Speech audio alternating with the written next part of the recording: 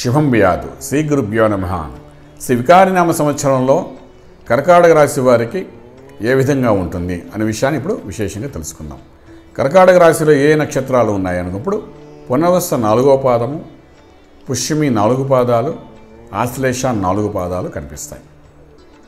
ఈ మొత్తం ఈ 9 పాదాల వారికి ఏ విధంగా ఉంది అనే విషయాన్ని మాట్లాడుకుంటే పంచాంగ రీత్యా చూసుకున్నప్పుడు ఆదాయం 5 పాళ్ళు, వ్యయం కూడా 5 పాలు కనబడుతుంది. అంటే ఎంత సంపాదిస్తే అంత ఖర్చు అయిపోతుంది. న్యూట్రల్ అంటే ఈ సంవత్సరం మొత్తం అంతా ఆదాయం ఒకలాగే ఉంటుంది కాబట్టి ఏమాత్రం భయపడక్కలేదు.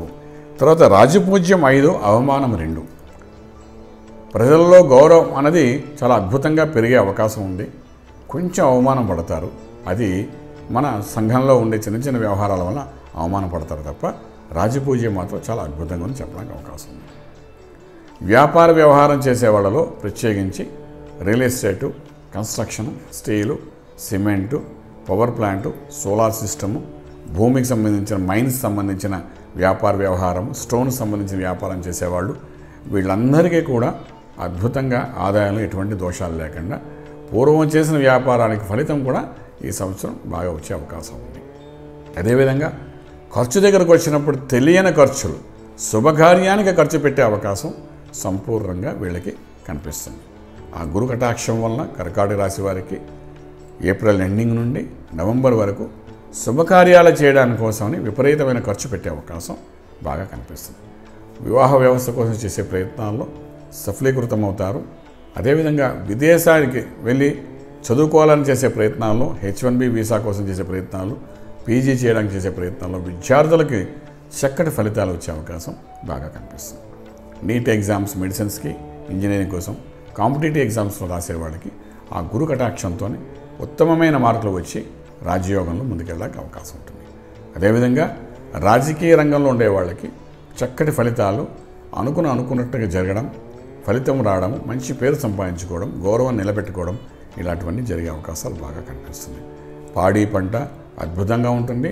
రైతాంగానికి రైతులు ప్రత్యేకంగా వేసిన ధాన్యం, ప్రత్యేకంగా పండించే ఏ పంట అయినప్పటికీ కూడా ఆకుపచ్చ రంగులో ఉండే ఏ పంట అయినా సరే సత్ఫలితాలు ఇచ్చే అవకాశం బాగా కనిపిస్తుంది చెప్పగలుగుతాం.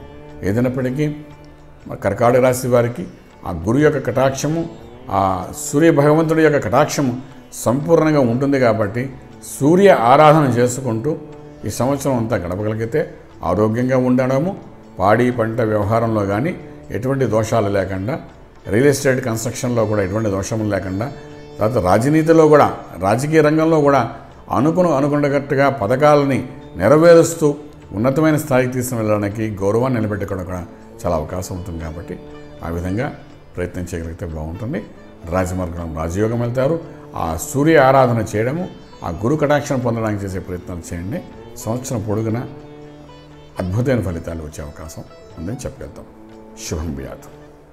పూర్తి వివరాలకు సంప్రదించండి శ్రీ వేదమాత గాయత్రి జ్యోతిష్యాలయం, బ్రహ్మశ్రీ మంతా సూర్యనారాయణ శర్మ, శ్రీ నిలయం, first floor, 101, Sai Vaibhav layout, Chitrapuri colony, Khajaguda, Delhi public school పక్కన, నానక్రామ్గుడ, హైదరాబాద్ 5,08,000. Phone numbers 8885559147, 8855559148, 9704447001, 9704447002.